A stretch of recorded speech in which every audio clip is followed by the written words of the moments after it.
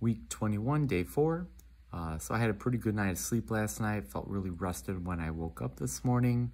I did my core workout and felt really good doing it. Felt like I had a lot of strength and energy. I could really feel the engagement of my core muscles just because being lower body fat percentage, I was able to really just feel those muscle groups a lot better when I was doing all the different types of core moves in the workout. I had my breakfast this morning. When I get home, I'll be doing the stairmaster again today, and then I'll have dinner after that. Tomorrow is my shoulders and arms workout, which it's a pretty decent, fun workout to do. So I am looking forward to that. Saturday morning, I've got my total body workout. Also tomorrow and Saturday, I will also do the stairmaster those 2 days as well to round out my 5 days for the week. Also Saturday morning, I'm going to be getting a DEXA scan, which I'm really looking forward to that. I'm hoping I'm around 10 to 10.5% body fat. That's my goal. I should hit that goal because based on the past couple months, it seems that I'm losing about 2% body fat per month, and I was at 12.4 a month ago. So if I keep losing that, I should be 10.4.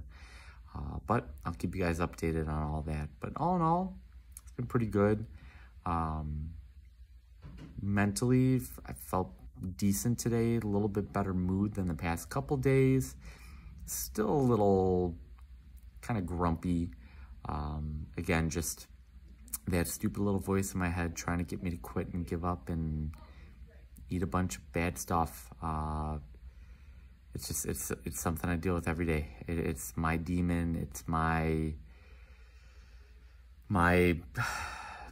big thing that I have to try to tune out every facet of the day, every minute of the day.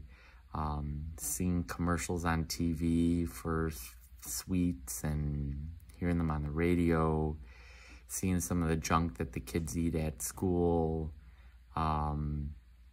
It's just, yeah, it's a never-ending battle. So fighting your demons, you can do it. If I can do it, you can do it too. Well, I'm going to just keep it short and simple for today. Please keep it locked in here on my channel and like and subscribe and continue to follow along with me as I go through this 26-week ketogenic bodybuilding prep. I'll see you all tomorrow.